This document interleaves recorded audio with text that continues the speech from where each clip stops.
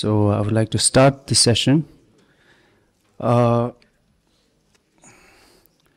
hope you have a great lunch.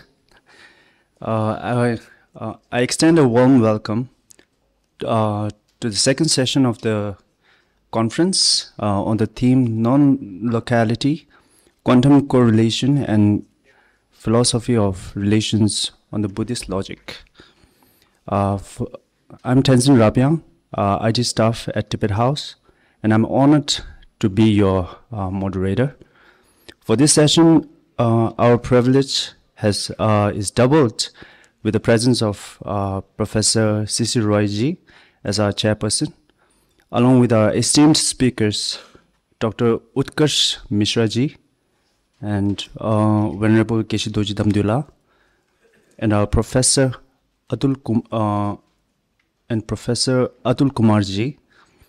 Following their insightful presentations, there will be 15 minutes question answer session.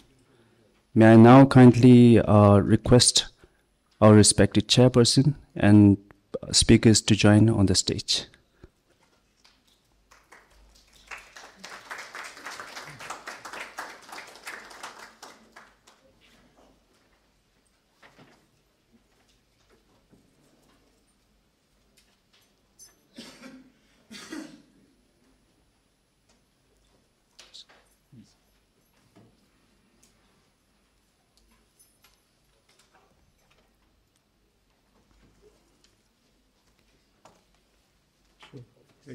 Chairperson? Yes. How much time I can speak?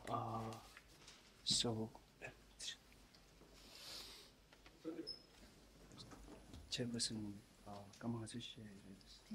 10 minutes, okay. You give me one.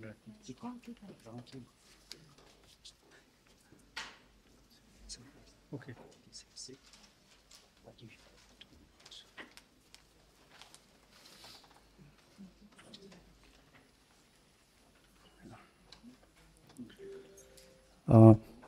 Thank you so much.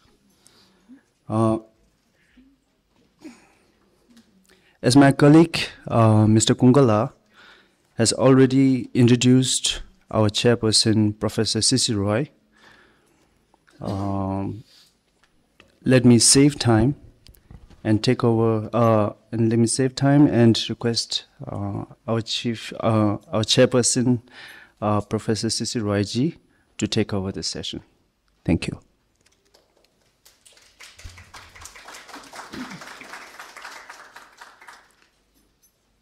Good afternoon.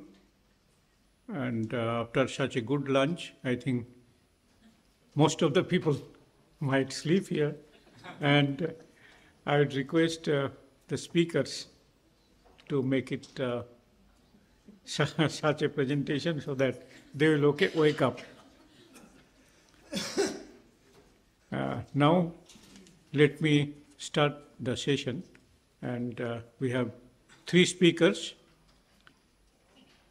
So the topic, as it is mentioned, non-locality, quantum correlations, and metaphysics of relations in Buddhist philosophy.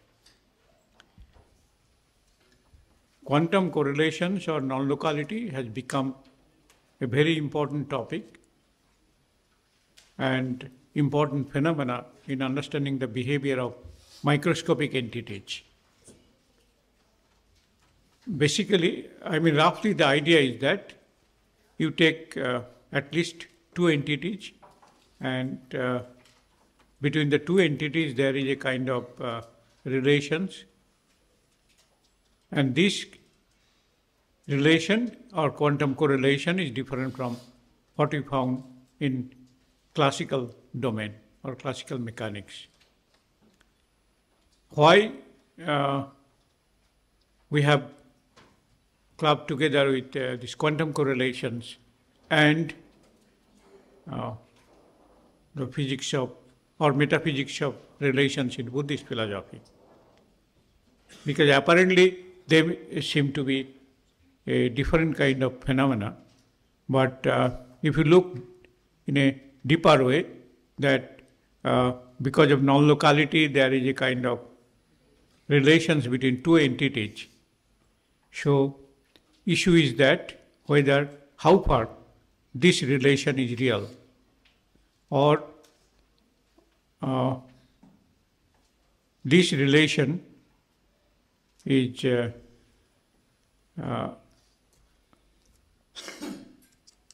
real in the sense that whether they can be verified, as I told in my keynote address, experimentally. It is found that in quantum teleportation experiments, this kind of correlations or non-locality has been verified experimentally. So, in physics, we have a relation which is real, in the sense it is testable in lab experiments. Now, in Buddhist philosophy, Dharmakritti, who wrote a book called Metaphysics of the Sambandha Pariksha, or examination of the relations, and he wanted to show that in the ultimate sense, the relation is not real. It raises a lot of debates among other logicians and philosophers from different Hindu schools, Bhartahari, Utpalacharya, then even Jain scholar Prabhachandra, he also involved in this debate. So now some quantum physicists from Switzerland and some European physicists, they are also become interested from philosophical perspective. But they don't, most of them, they told me they are not aware of Eastern traditions. They tried to analyze it from Western traditions. But in Buddhist philosophy, as I told, the Sambandha Pariksha or philosophy of relation plays a very important role. So today's session raised a very intriguing questions. On the one hand, in quantum physics, we have a relation. Relations means it has to satisfy some of the propositions. But it is real, in the sense it is testable. But what? The main problem is that, as discussed by some other people, that what is ultimate reality? We physics or in science, we don't know what is ultimate reality. We have different layers of reality. One layer may be in the classical world, another layer may be in the microscopic domain or quantum world. But when we are able to say that this is the ultimate reality, and how we can reach there, whether through using causality principle, we can reach to ultimate level. We are not clear at all, and we don't know. Maybe a big debate can be arranged that what is ultimate reality in science itself. So let me ask the speakers if they can shed some light. I mean, so that they will present in such a way that it is very important phenomena in quantum physics or microscopic domain, but it has a characteristics of relations. And then we have, of course, eminent speaker like Kesela, who might shed new light whether how far it can be compatible with Dharmakritti's idea or, other Hindu scholars. So maybe let me request Dr. Utkarsh Mishra. And I think it is already written, so I will not spend time at all. Let me request him to speak.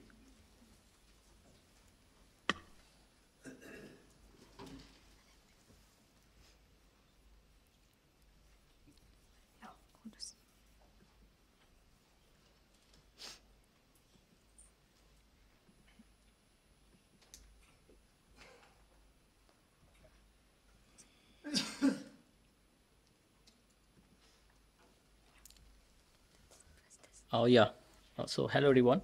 My name is Utkarsh and I work at the University of Delhi. And so first of all, I would like to thank the organizers and Professor Roy for giving me this chance to speak in front of all of you. And so my topic is quantum many-body sensors, and it means that we are using quantum mechanics to estimate certain physical quantities very precisely. And it is something that we sort of, it is related to estimation, which we all do in our daily life. For example, when I was coming here to this venue, I asked asked the program coordinator that how far it is. So it was like, oh, it will take 1 hour or something like that. So this estimation is something that we do in our everyday life. But for more precise things, like giving a more precise value, we use physics. And physics also tell us that you can how precise you can measure it. So there's a limit of precision that we can measure certain quantities like temperature or the frequency. And this is determined by the laws of physics. This is something that I will talk about in this talk. So before that, let me just give what is the quantum metrology. So my talk is about quantum sensor, which is quantum metrology. So quantum metrology is about parameter estimation, and metrology is also science of measurement. And the ultimate limit of precision in this task are determined by physics. And the ultimate physical theory is quantum mechanics. So the ultimate limit of precision is governed by the laws of physics. So while preparing this talk, I found few sentences which I like, that the progress of human civilization in some sense is a progress of improving the precision of measurement. For example, we have become more globalized, and we use trade in which we sort of measure like how far things are, in which direction things are. But also in medicine, we are now able to diagnose the thing quite early, detect them quite early, and so that we can provide treatment well beforehand. And the progress is quite well now, because we earlier used, let's say, to measure lengths, we use certain way to measure lengths, for example, like foot, hand, steps. And now we use more sophisticated tool like vernier calipers, microscope, laser ranging devices, etc. And the philosophy, as some of us were talking about, that improved our life. So in same fashion, the knowledge that how precise we can measure now things has greatly improved the life of the people as well. So this is just an example that why we need more precise measurements. For example, trade is an example where we sort of need to standardize the thing. So what is the meaning of, let's say, kilo, or the distance, or the volume?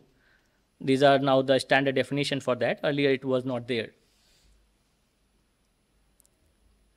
So for example, many devices earlier were used to, let's say, measure the time, the temperature, or the chronometer for the navigation. Certainly they were not very precise earlier, and now we certainly have a more sophisticated devices. So these are, for example, is the atomic clock, which uses the oscillation frequency of cesium atom to measure the time, which is basically the definition of 1 second. So in this experiment here, this is trapped cesium atom, which is basically the wavelength, and which defines these many oscillations of the cesium atom between the two ground states, between the ground state and the excited state. And these oscillations are so precise that it defines that what is the definition of 1 second. Similarly, we have now to measure temperature the radiation sensors, which can measure the temperature as well. And also we have the GPS system, which can give us a hint to navigate from one place to another place. So they are more precise. So this is basically a general picture. Now, why we use quantum mechanics to make sensors or sensing devices? So one of the property that also have been talked in this conference is that the quantum systems are very sensitive to any small perturbation, which somebody termed as decoherence. So they're very sensitive. It means that so this picture is not actual picture of atom, but this you can think of as a cartoon of an atom where there are electrons surrounding the nucleus. They are orbiting around the nucleus, and this is a quantum system. I'm calling atom as a quantum system, which is true. So so these atoms are very sensitive to any small perturbation, and therefore we can use them as a sensor. For example, here we have a lot of atoms which are moving and which determine the temperature of this room. So if we have a quantum sensor here, which will detect the motion and give us the temperature. If the room is hot, then the atoms will move faster. So we can use quantum sensor here as well to measure the temperature more precisely of this room. So let's consider a two-level system. So two-level system means that we have some, the atom is in the ground state and the atom is in the excited state. So these are two levels of these atom, and the E is the energy difference between these two levels, and h cross is the Planck constant, and omega naught is the frequency. So in general, this atom can be in the 0 state or in the 1 state, as well as in the superposition of 0 and 1 state. However, if we have some signal that we want to estimate, it is coming from, let's say, temperature or the frequency or the field, then the state of the system will change as this way. So there will be theta here imprinted in this state. And how we will access this theta is our task. So our task is that we want to access this theta here. And because we don't have a direct way to access theta, we have to perform this experiment many times and collect the data. And this data is collected in terms of the probabilities. So here P is the probability that we have the state of this form, while if there is no perturbation, then we have a state without any theta. So it is just the ratio of these two events. And P is also related to theta, as like 1 minus cos theta over 2. So delta theta gives us the limit by which we can measure the precision of this unknown parameter. And n is the number of times we repeat the experiment. So you can see that since n is not infinite, we don't have infinite resources, we have finite resources. So there is a limit in the estimation of this unknown parameter theta. So this gives us the limit that we cannot measure any parameter like temperature very precisely. There will always be an error in the measurement, and that error is coming from the is not that our instruments are very badly built or we are very ignorant. It is just the theory that we are using has this property that we cannot precisely estimate the probabilities, and in turn we cannot precisely estimate the unknown parameter that we want to know. So so earlier we used one atom. Now we have many atoms, let's say, all in the ground state, and we create an entanglement between the atoms, and then we start using sensing. It turns out that so if we ignore these details, it turns out that the error in the estimation is quite improved. It means that now, because of this presence of entanglement, we can now measure the theta with a precision which goes as 1 over n, where n is the number of atoms that we are using. So earlier it was 1 over root n, which is slower than what we have now is 1 over n. So it shows that the presence of quantum entanglement can certainly give an advantage in the precision of measurement. So we can overcome the limit that was earlier. So earlier we had a limit in the error, which was delta theta goes as 1 over square root of n, And now, because of entanglement, we are able to overcome that limit and gives this precision delta theta is equal to 1 over n. So yeah, this is the ultimate precision that quantum physics can give us in the measurement of some unknown parameter. So these techniques has been used, for example, in making atomic clocks, magnetometers. So people here are aware of MRI, which detects the anomalies in our brain. So they use this, the magnetic field detection. The magnetic field resonance is a mechanism by which the anomalies in our brain is detected in medicine. So there are sort of application of this field also in the medicine direction, also in the gravitational wave detector. So people have used entangled state and they have gone to very high precision. So these are the few applications that I have listed of quantum sensing. So please tell me when my time is over. Yeah, okay. I have a lot of slides. So so the theory of quantum sensing is quite broad, and the limit. So these two great people, Kramer and Rao. So Professor Rao has passed away recently, but he is a great statistical physicist, mathematician, who has contributed greatly in the direction of parameter estimation. So the quantum Kramer-Rao inequality, the first line tells us that we cannot exactly estimate any unknown parameter. There is always a bound, and this bound is given by the Kramer-Rao inequality. So the quantity in the right-hand side is called the quantum Fisher information, which tells us that how much we can know about the unknown parameter. So it means that the higher the quantum Fisher information, if we have higher this quantity, then we know a lot about the parameter. If we have a lower Fisher information, we don't know anything about the unknown parameter. So this characterizes that how much we can know about the unknown parameter.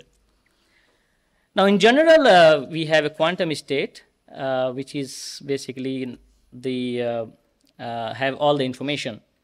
But what we can access is not the quantum state. We can access the classical measurement. So we measure the system and we get the information. That is very general rule.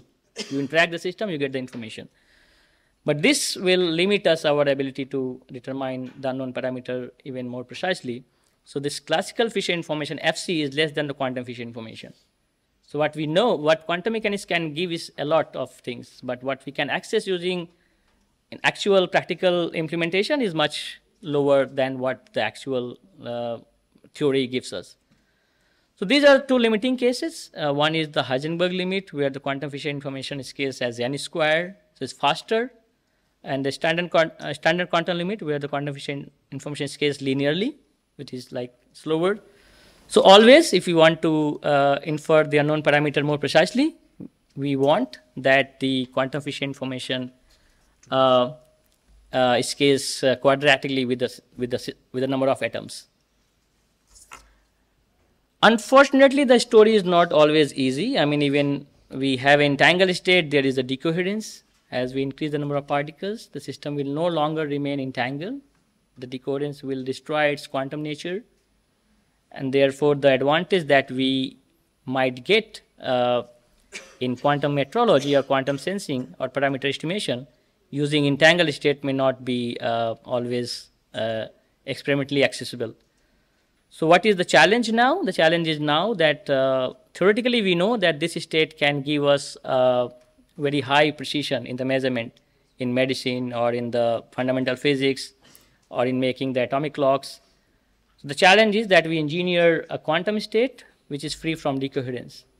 That is the current state of the art in quantum information science, that we need such entangled state free of decoherence. We don't need any decoherence to perform any important task.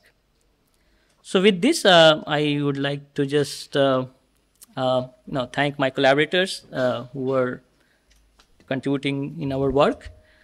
And the picture that I showed were taken from internet, so they were not drawn by me. So thanks to the internet as well. So thank you all for your patience. So thank you, Utkarsh, giving some ideas regarding the role of entanglement in technology.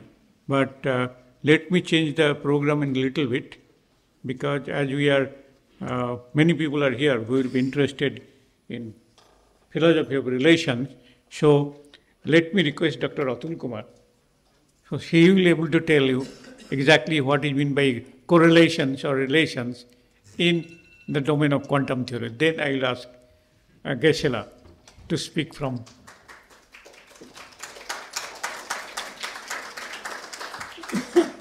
So you have 15 minutes time. Yep. Thank you. Yeah. Okay. So again, let me start by thanking Tibet House organizers, Tamdulji, Professor Roy, for inviting me to address this August gathering. It's always fun to be part of the conference in Tibet House because you get a chance to listen to different people from different perspective, right? So thank you again for that. Just a little bit, little bit of advertisement of from where I come. This is IT Jodhpur. So this is the campus, the first on the top left. And when you enter IT campus, you'll see this brain tree, which signifies life as well as technology in the campus. And then, of course, a little bit of wildlife in the campus. Going back to the title, I'm going to talk about quantum entanglement and non-locality. Okay. So, as in the morning session, it was told that 1925, Schrödinger introduced quantum mechanics as his wave theory, 1926 basically, and 25 it was introduced as a matrix mechanics by Heisenberg. So it was a completely new theory and it puzzled the physicists that time, and you would have heard a lot of times statements like God doesn't play dice, right? Or for that matter, Schrödinger said that if this entanglement thing is true, I regret that I have contributed towards it. Feynman even said that I can safely say that nobody understands quantum mechanics. Okay. So in case you're not able to understand, you're there. Okay. He also said that if you're not perturbed by the findings of quantum mechanics, you have not understood it. So in case you're being perturbed, please be ensured that you're on the right path. So let me start this. I think Utkarsh has just told about the states of an atom. He has shown you in terms of energy levels. I'll talk in terms of a coin, right? Let's go back to our day-to-day experience and think in terms of a coin. How do we say that an electron can be spin up or spin down, right? So if you have a coin, right, it can either be head or a tail. When you toss it, in general, I either get a head or a tail. Quantum mechanically also, there is not much difference. The only thing that we do is we put this head and tail into a bracket, okay, and we say that it's a quantum state.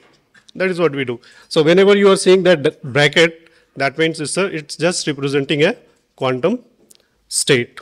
So in terms of the spin of an electron, it could be either spin up or spin down. It's a two-level system. Only two possible states are there. But the only difference between quantum mechanics and our classical day-to-day experience is in terms of statistics, the probabilities associated with it. What we say is that the coin can also be a linear superposition of both head and tail. Okay, so how can it be possible? Say, for example, I had this coin, I just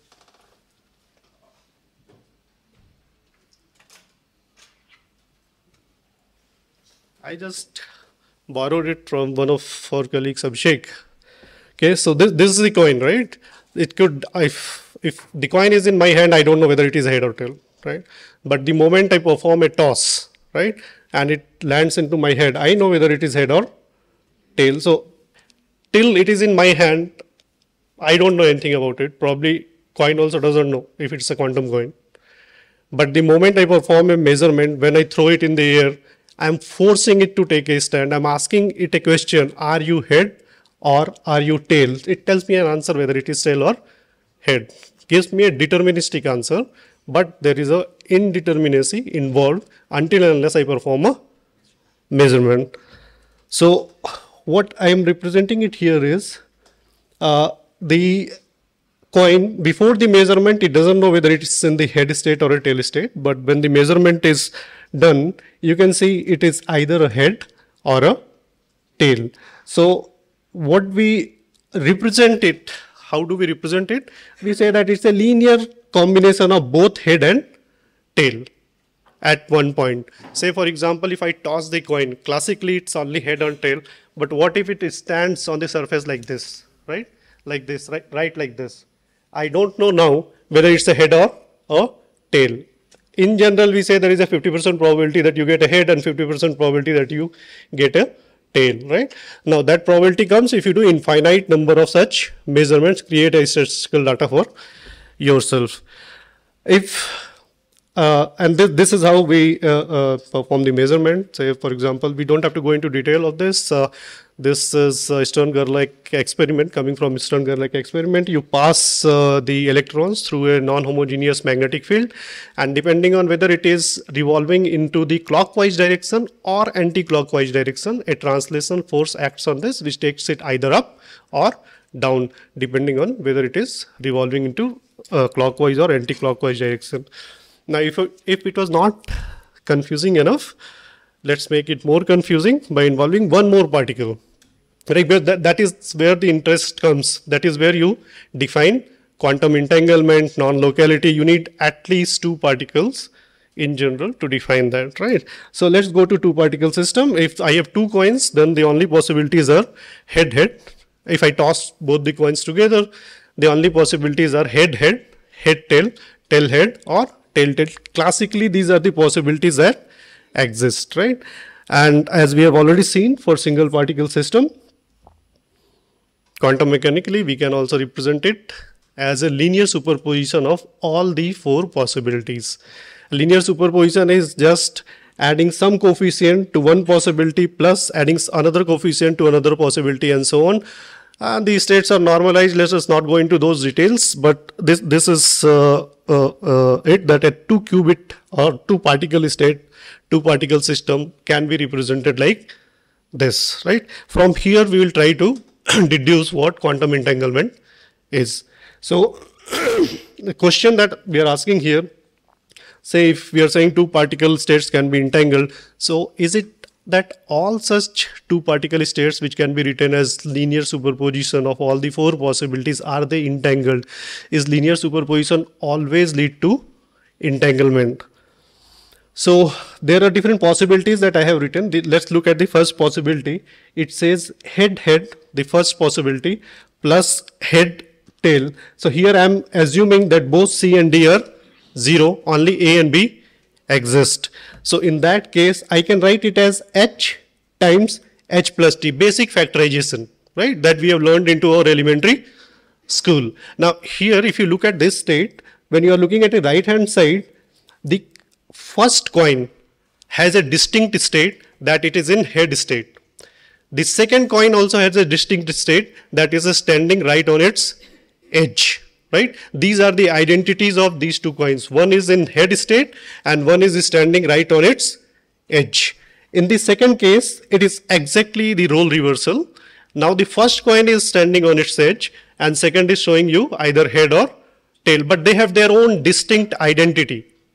Right? In the third case here, when you are taking all the possibilities, HS plus ST plus TH plus TT, still it is H plus T multiplied with H plus T. So first coin is also standing on its edge and second coin is also standing on its edge, right? They both have their distinct identity. They both are standing on their edge. They know what their state is, right? They are standing on their edge. Now let's look at some different kind of possibilities. Now if you have a state which is HH plus TT, now if you look at the first coin, on the left hand side of plus minus, the first coin is either head or tail.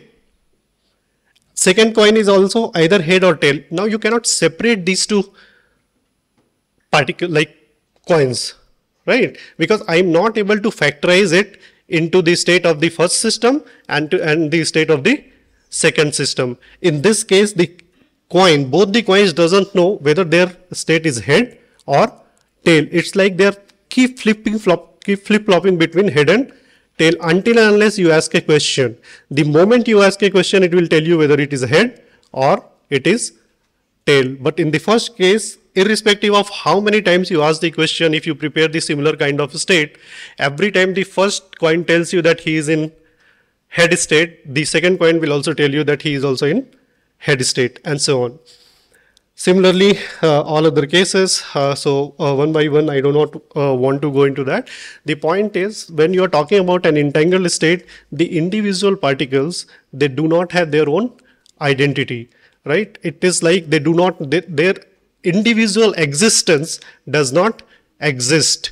The state as a whole is defined, but when you are looking at individual particles, it is not defined. In quantum information and computation, we call states as pure states or mixed states. Pure states are states with maximal information, that these are all 2-qubit states, and mixed states are states with less than maximal information. There are certain degree of uncertainty associated with that. Those are the states of individual coins here, because the individual coin doesn't know whether it is in a head state or a tail state. So that contributes towards a degree of uncertainty towards the state of one of the subsystem.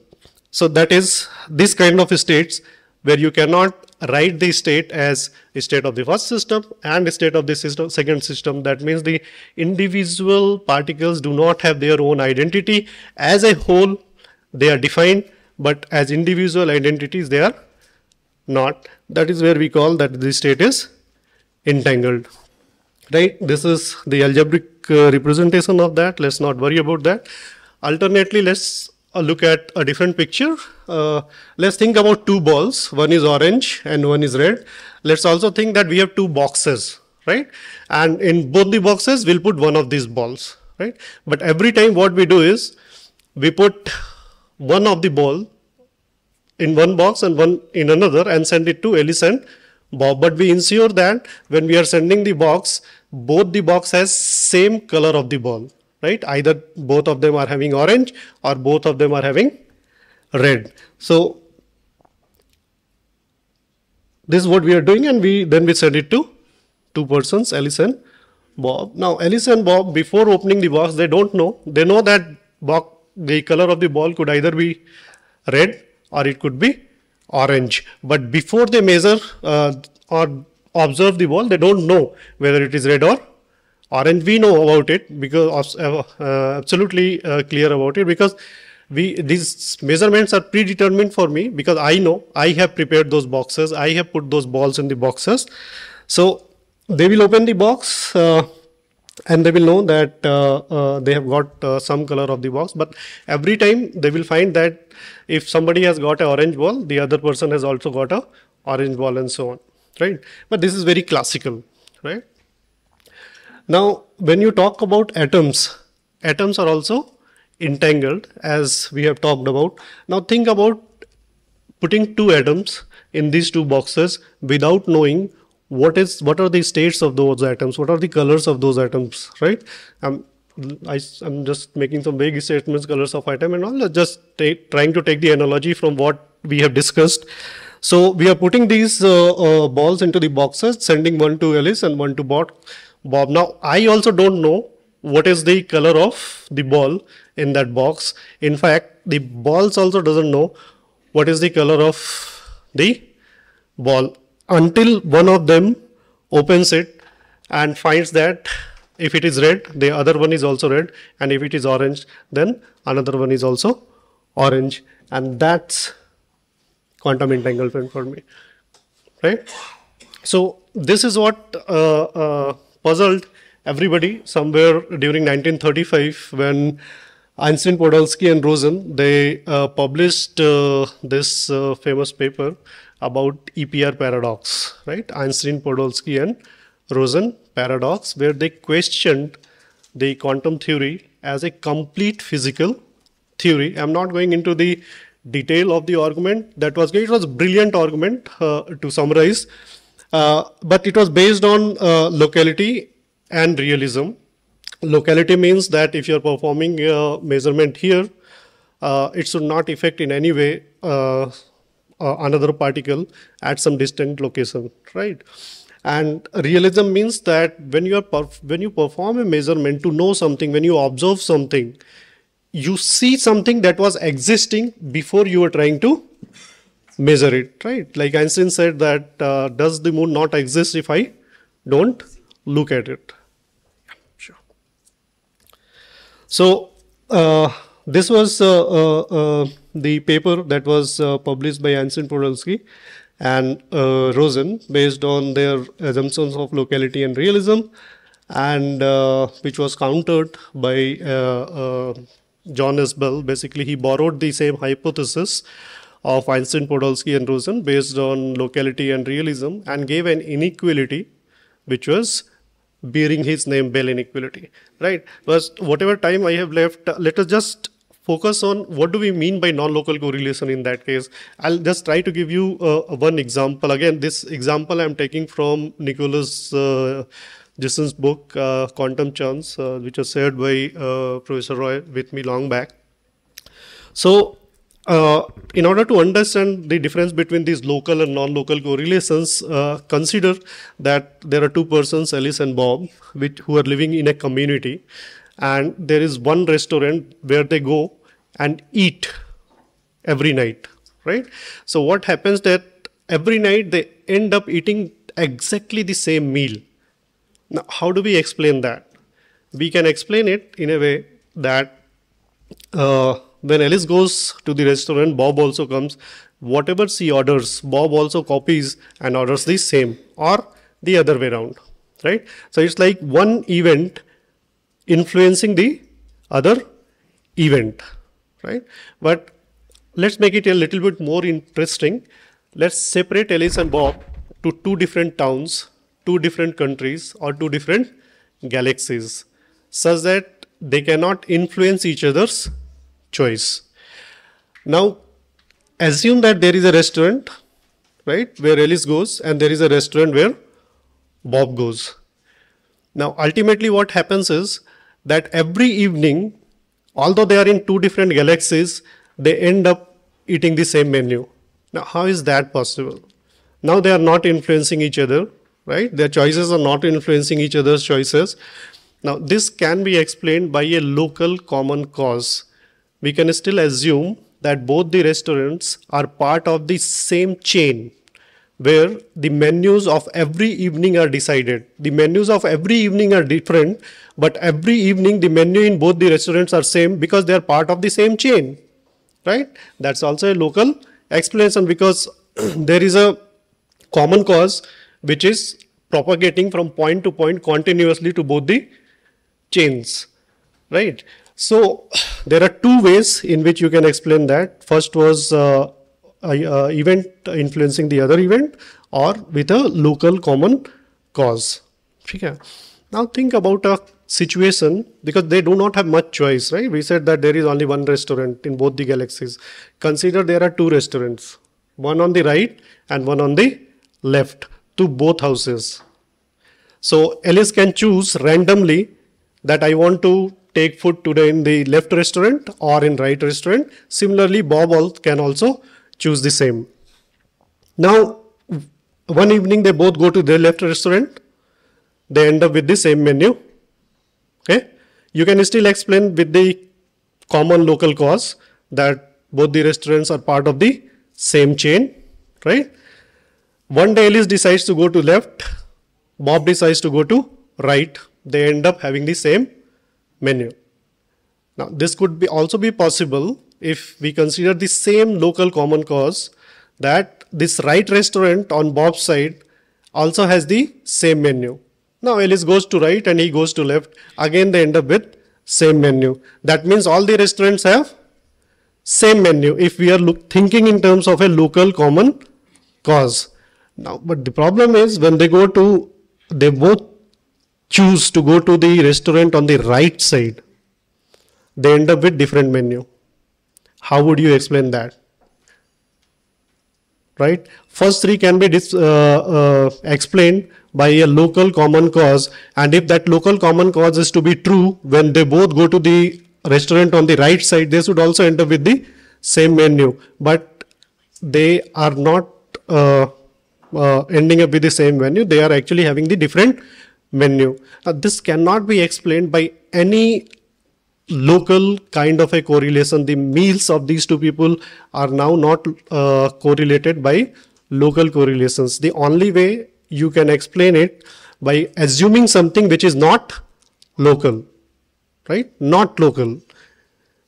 Non-local is something which is a negative assertion. I don't know what non-local is, but I know that this is something which is not local. When we say non-local, what we mean actually is not local. So it's not local. So it cannot be explained using local theory. Based on that, this simple game is described here, where X, you can say that Alice and Y is Bob, and 0, 0 is that X is equal to 0 means she goes to the left restaurant, X is equal to 1 means that she goes to right restaurant, and similarly for Bob. And whenever they choose left, their menu is same. Whenever they choose left and right, their menu is same. Whenever they choose right and left, their menu is same. But whenever they choose right and right, their menu is different. Exactly the same game as I have just described. Yeah, I'm done actually.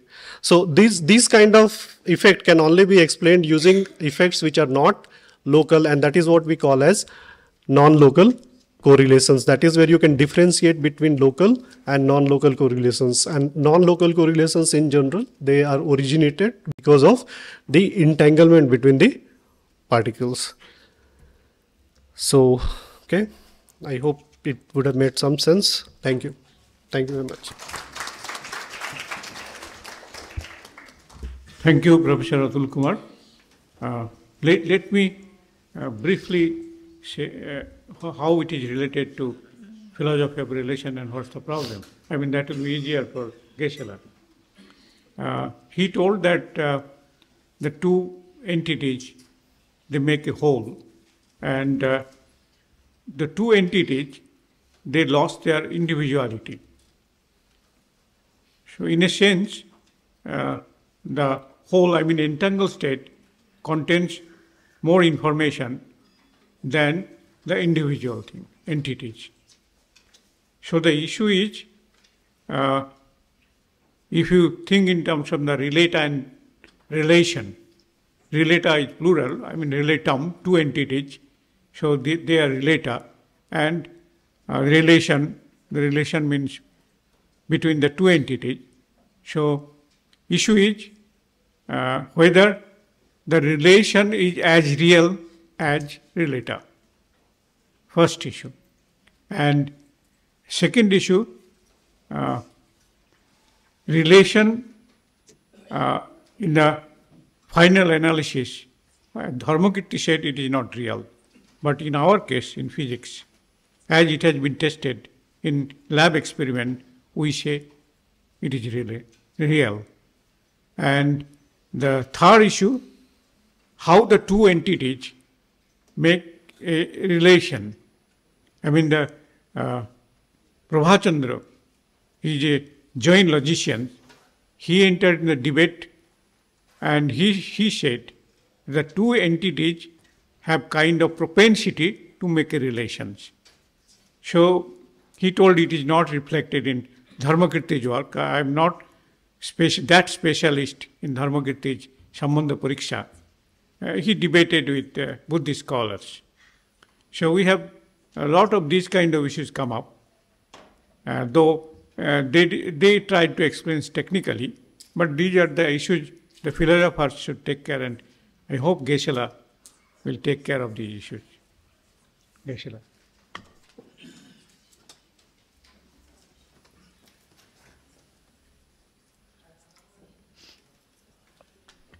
And I don't think he needs any more introductions.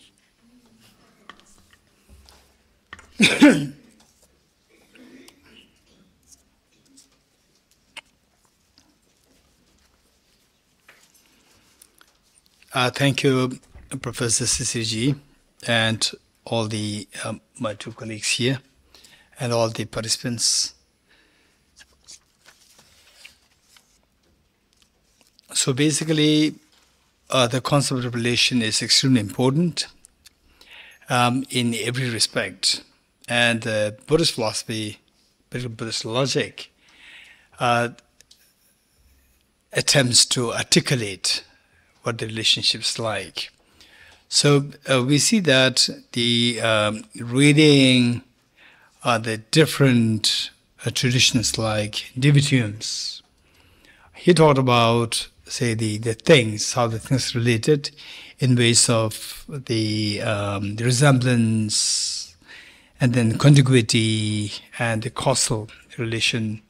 And he himself is not too happy with, say, the predicting the future on the basis of what is today, what is current, or what is the events seen before. And the, say, Nyaya tradition, Vaisheshik tradition, the non-Buddhist traditions, in those days, there had a great debate amongst these traditions and the Buddhist logicians pertaining to what the relationship is like. So when I speak about, say, the whole thing comes into being, yes, of course, the relationship plays a very important role for the account of the memory, how you account for the memory, again, the things that happened, that what you remember today, what happened in the past, there should be some connection there, some relation between what you remember now and the past event. So, and likewise, we see that, for example, say, what I earlier this morning I explained as a great painting of Mona Lisa painting. And there is a painting which are undeniable fact, and we can't say this is just a bunch of atoms. This is extremely expensive, the painting, and it can cost you like millions of dollars. Undeniable fact. Yet, if you go more closely, we see that it's just made of atoms. So where is that painting? This question. That was bothering all these the logicians. Where is the painting? The undeniable. If it's just the bunch of atoms, then for most of us, we should know that the atoms. Okay, the raise hands, those who are below 30 years old. Raise hands. Below 30. Okay, below 30, and okay, let's say 30 plus. Right? Okay. So below 30, when I say below 30, those who are below 30, you are a little proud.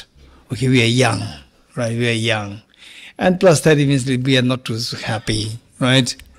Okay, so the point is that we are nothing but the age is related to your, I'm not saying age is a number, age is related to your body. Now the body is made of atoms. And the atoms which constitute who you are today, and if you are 30 plus, atoms which constitute those with 30 plus, those who are 30 plus, and atoms which constitute those who are 30 below, age of the atoms are same, 15 billion years old. So, on that level, where is young, where is old? Okay, how many agree with me that with atoms there is no the annihilation of the atoms? Atoms, they can, at the most, they can change the energy can convert into atoms. They will never annihilate, raise hand. If you know this, if you accept this from the physics point of view, then we have to acknowledge that all the atoms which constitute a body, they are all as old as 15 billion years ago. They came from the Big Bang. 15 billion years ago, which means that we are on the atomic level, we are all same age. We are all 15 billion years ago. And more than the atoms, there's nothing to be identified as you as young or old. There's nothing. And that's the reality. So on that level, the atoms which constitute your body and the atoms which constitute the Mona Lisa beautiful painting, there's no difference. So Mona Lisa painting is extremely expensive, and was the painting of the ordinary person like my painting which I do is very cheap. So, but on the atomic level, there's no difference there. So, what is that reality which is so expensive as the Mona Lisa's painting? And you as a human being is so precious as the, say, if I damage a rock, no problem. If I damage a human life, you'll be going behind bars. So there is this, the infallible reality there, reality of something which is expensive, something which is good, bad, cheap, and so forth.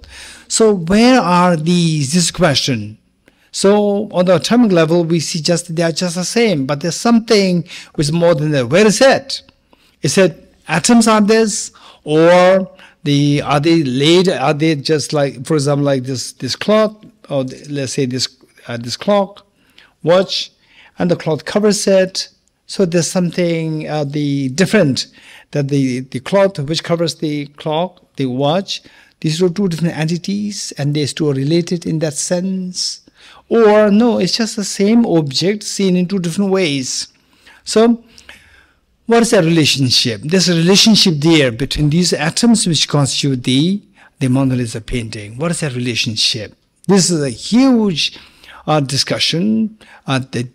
debate going between the different Buddhist, the different logical traditions in the past, particularly Acharya Dharmakirti and his counterparts like the Nyaya tradition and the Vaisheshika tradition and so forth. So as Professor Cicero indicated, that said that relation between the Mona Lisa painting and what constitutes the atoms which constitute the Mona Lisa painting, that relationship is something not as not as substantially real entity, but when you speak about it is not intrinsic or the intrinsic, this is something we have to study in more detail of the different philosophical traditions, Buddhist traditions, and of course this is something not confined to Buddhism, non-Buddhist also.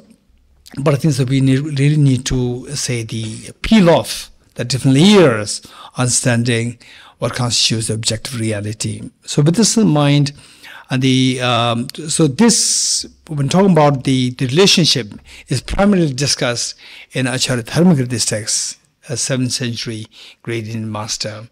So there, he talked primarily of the two kinds of relationship. One is the causal relationship, and the other one is the same entity relationship. And of course, this relationship per se is unlike the relator and the relation. Unlike the relator, the things which are involved in this relationship, for example, like let's say the atoms which constitute the painting of Mona Lisa, and the painting per se, the painting of Mona Lisa, and the atoms which constitute the painting of the Mona Lisa, what's the relationship? The relationship, we see that to speak of the relationship, there are two things. One is the atoms which constitute the painting of the Mona Lisa, and the other one is the painting of the Mona Lisa, which is on the macro level, and the individual parts, like the atoms, on the macro level. So there are two things there. These two are the relator, and then what connects the two is the relationship. So what is that relationship? So the relator, according to Acharya Dharmakirti, there is something very substantial there. We can see the Mona Lisa painting there, and I think that like maybe a few years ago, that Mona Lisa painting, it said that it was lost. It was stolen away by somebody else. And so it was completely there as an objective reality from the Acharya Dharmakirti's point of view. And then likewise the atoms also there, atoms which constitute the painting. These are also the object, is substantially there.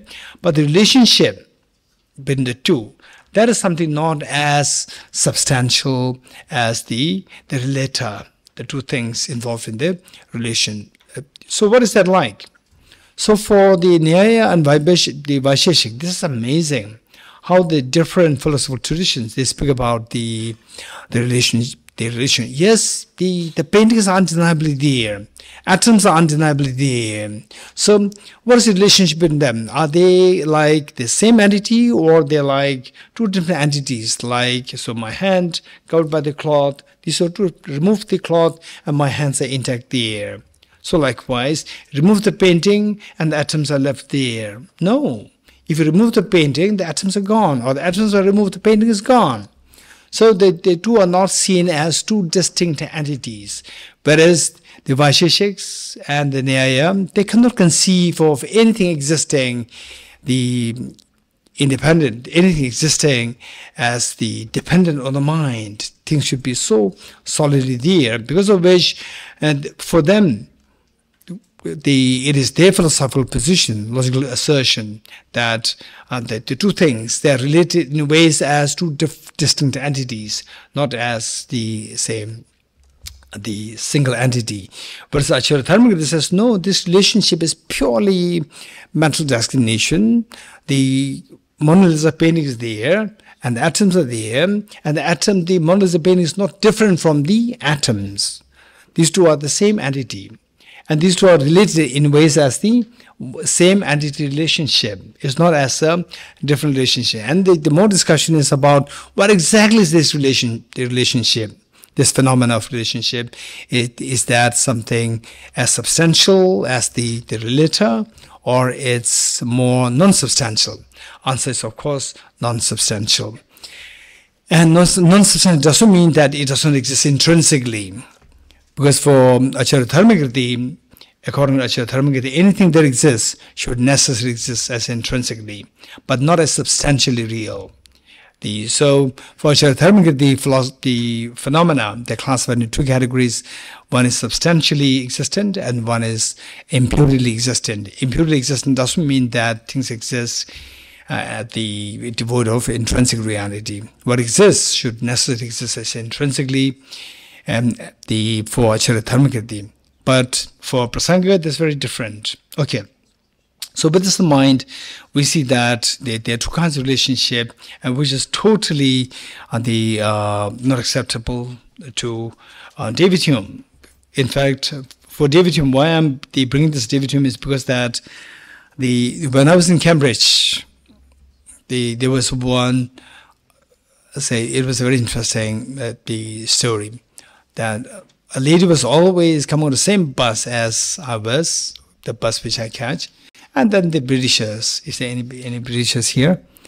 Their style is very different from the Americans. Americans, they will just laugh and smile at you.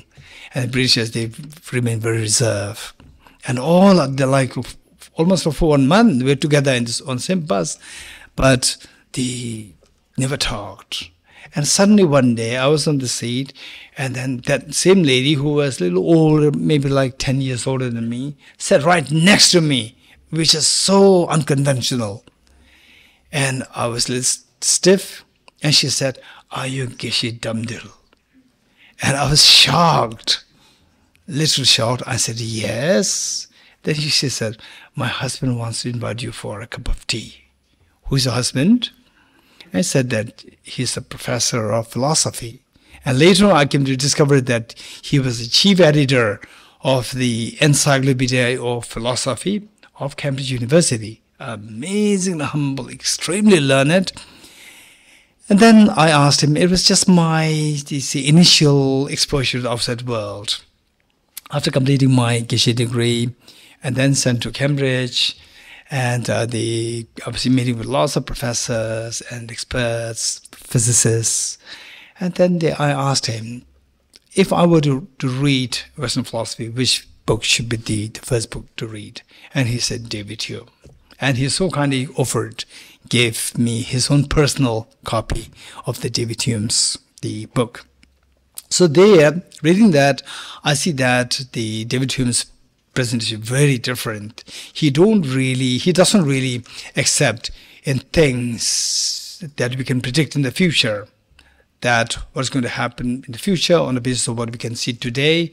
So he doesn't really accept any of these things. Of course, similar of this kind is what we find presented in Buddhist the logic as well. So, in other words, they say there's a mention of the causal relationship, which means that the results, they come into being, but depends on the earlier causes. These two are related, just to connected, related.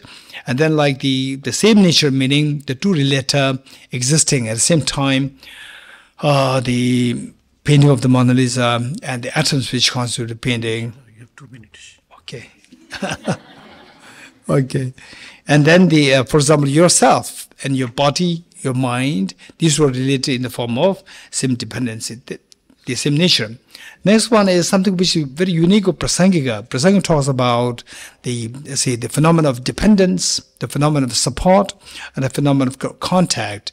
These are seen as the same. So our job is to see if these three, which Prasangika presents as in the form of the dependent phenomenon of dependency, which of the two things, or do they go in that direction but may not necessarily be one of these two, the causal relationship or the same entity relationship. And then so one thing that I would say is that of the two relationships, one is a causal relationship.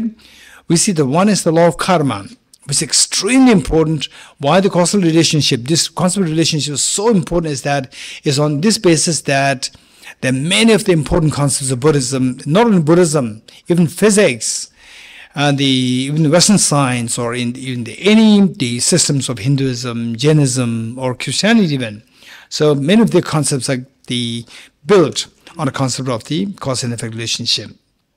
And the law of karma, which we talk about in Hinduism, Jainism, Buddhism, is all on the basis of this concept. And then the concept of rebirth, how we can account for the rebirth. So it's again postulated on the basis of this. And the next thing is about the same entity relationship. In this connection, we see that for example, the non-locality and so forth, which I presented this morning session also, is that where on the micro level, the relationship, the same nature relationship, particularly with your energy and your mind, subtle mind and subtle energy, these two are related in ways of same nature, which is not acceptable in the Sutra system.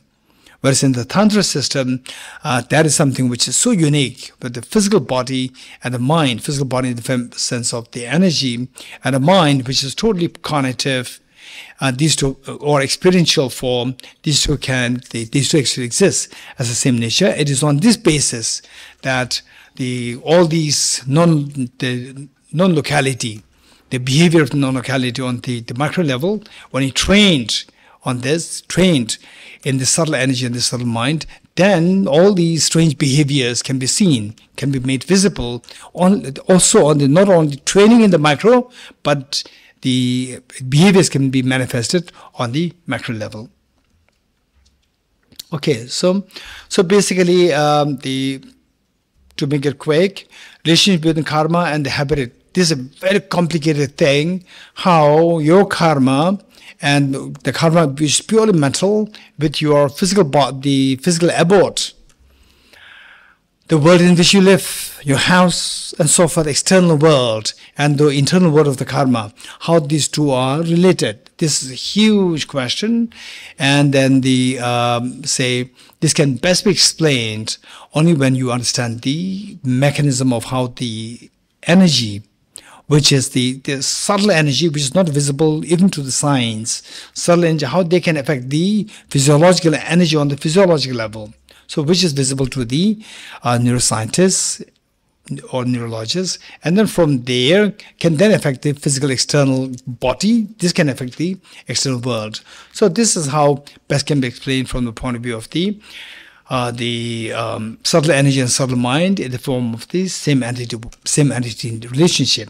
Whereas if these two are totally different, then how the karmas, they connect you to the respective world systems and so forth, this becomes a very complicated thing.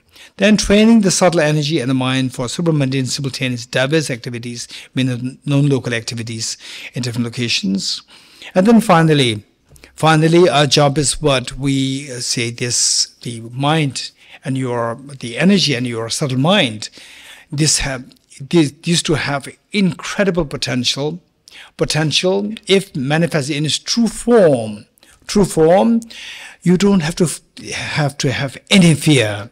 The fear, all these things are attracted when the mind which feels a fear, it takes a very different form, affected by external factors, when you see that you can train the subtle energy and subtle mind so well so that it can manifest in its true form, then the external factors cannot affect you at all. It is at this point that your mind will be liberated, that you experience infinite happiness and total fearlessness. Thank you so much.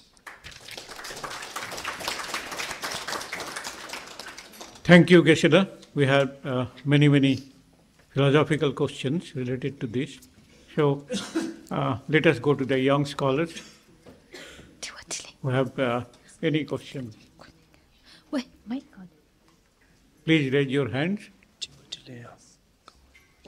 Okay, go ahead. Yeah.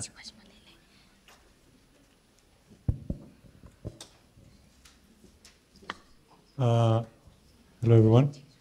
So I have one question regarding let's take the example of Schrödinger's cat. It's not directly related to the quantum entanglement, but maybe you have some thoughts. So when you take Schrödinger's cat, for example, we say that we close the box, and then after a while, we say that the cat is in a superposition state. But for us, he's in a superposition state. The cat itself probably knows, it doesn't know, but for, inside the box, the cat knows, like, either alive or dead, right? So my question is, from a quantum physics point of view, can we say, or is there a mention that for one person who doesn't know the information, the cat is in superposition, but from inside where you have the information, there is no superposition. So how can one cat be both in superposition from the outside, but not in superposition from the inside? This is my question. Sure. I can. See, when you look at the particles and at microscopic level, that's what I said, that when you're talking about an electron, right? An electron can be in an arbitrary linear superposition of 0 and 1. So if you could see, electron also doesn't know whether it is 0 or 1. Like you said, cat knows whether it's dead or alive, right? In macro world that happens. Cat knows whether it's dead or alive. As an observer, from outside I don't know. Or the example that I have given you for the red or orange boxes, right? The balls in those two boxes, Alice and Bob doesn't know. They might be thinking what color that they are going to get, but I know, right? And in this case, what you're talking about, if it's an atom or an electron also doesn't know until unless you ask that question. When you ask that question, you are forcing the electron to take a stand that whether it is spin up or spin down. Okay, so any other question? Yeah, go ahead.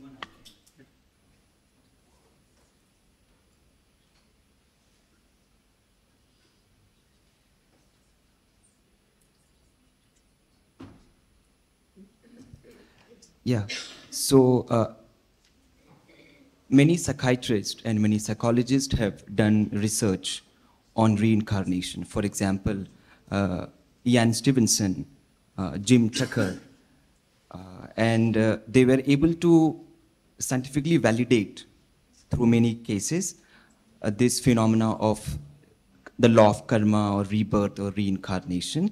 And this is one of the central tenet of Buddhist philosophy as well.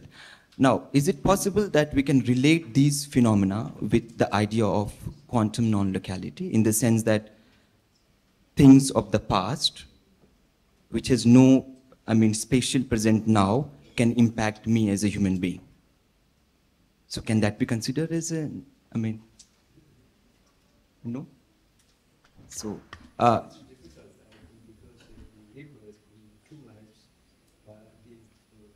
physical forms are different. So all the entanglement and the physics are based on physical body, material body. So based on material body, the whole system is based on physical body, and the rebirth system is there are two different physical bodies.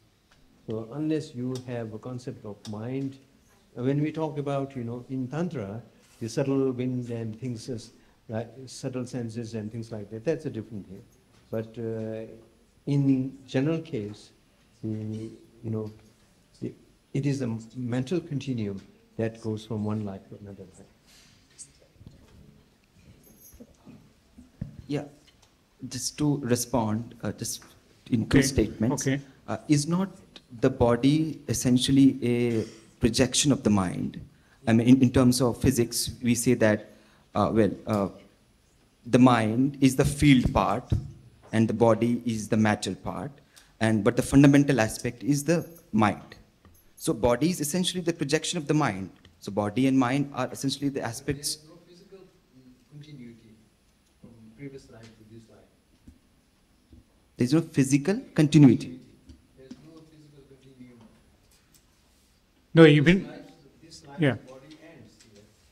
The next life's body starts from there. Only the mind, is the factor, the element that continues.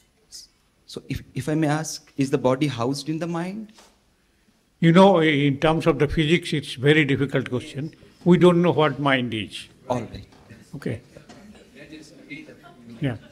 here in science, brain. And Yeah. the brain stops here and the new brain is born.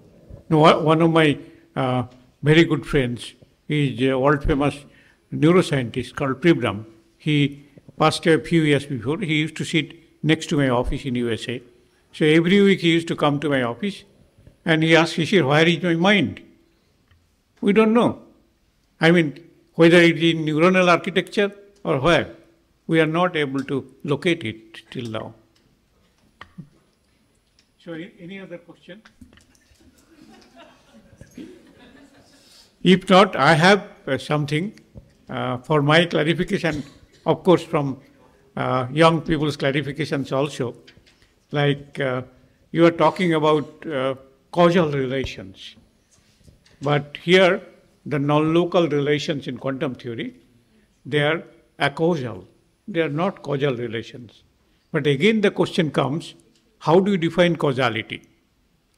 There are two ways, one in Einsteinian sense, which means that according to Einstein's special theory of relativity, the speed of the propagation of the light is constant and maximum, 3 into 10 to the power 10 centimeter per second.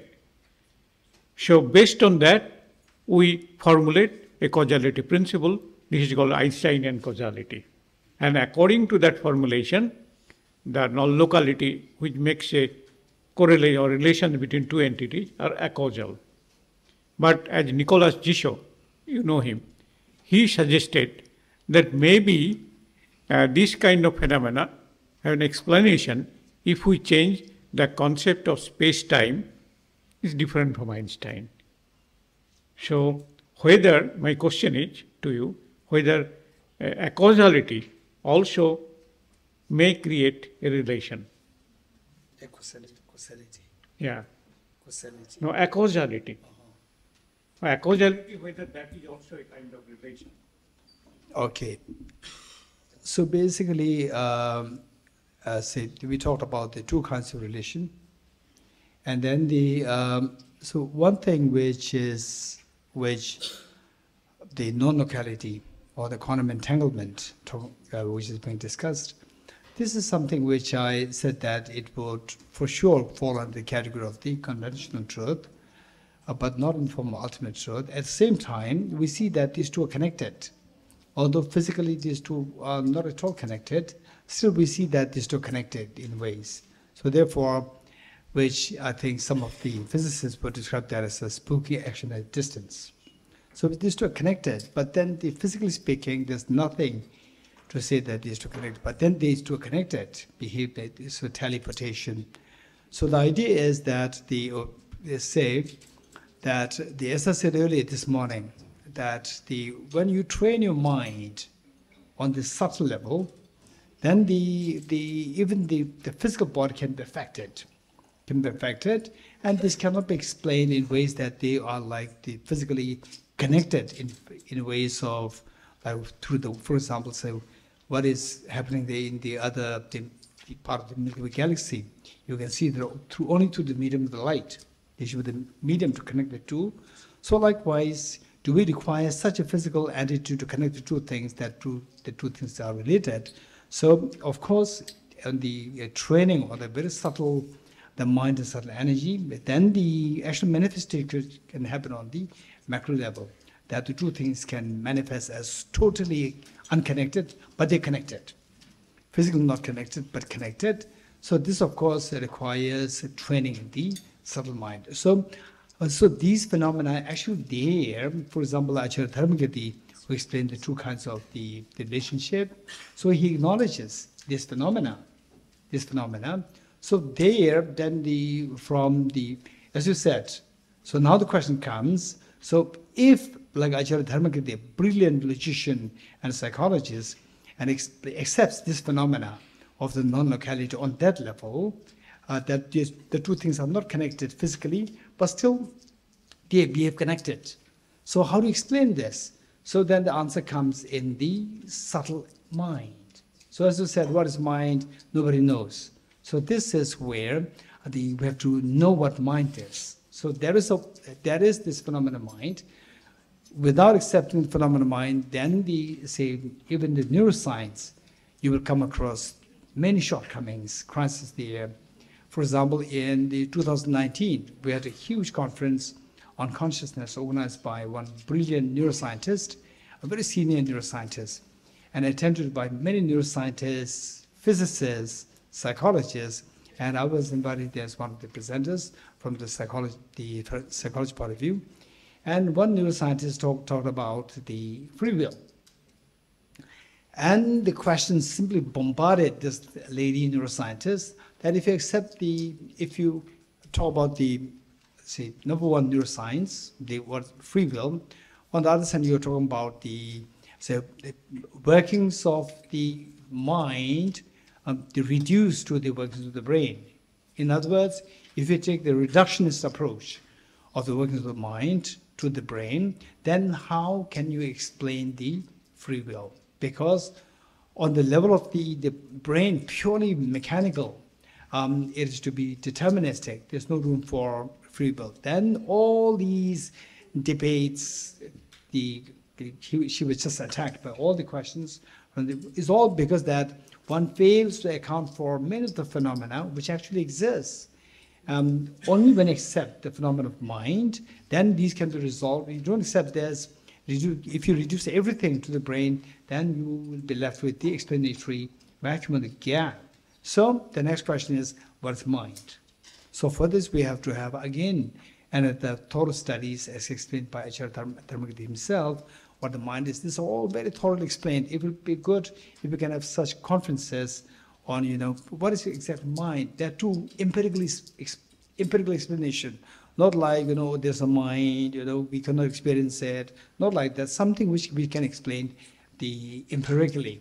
So that is something which is required for such conferences. Yeah. Okay.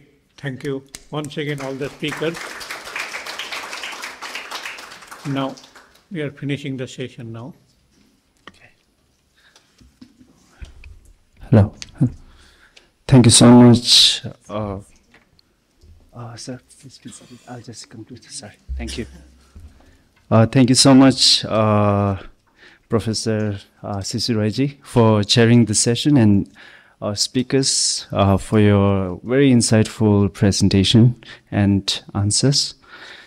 With this, we have come to the end of the session. So I would like to invite Venerable Professor Geshe-Ngawang Samdala to the stage to kindly present the souvenirs and kata to our esteemed chairperson and speakers. Thank you.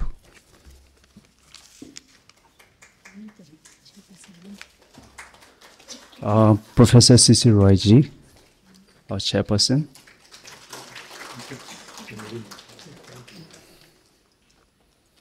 Venerable Geshe Damdula.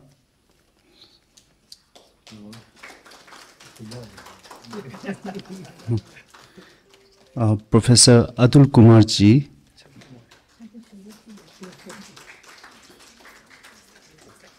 And Professor Utkarsh Mishra ji.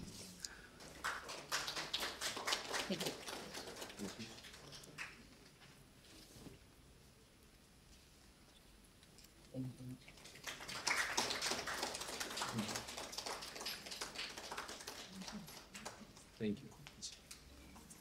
Yes.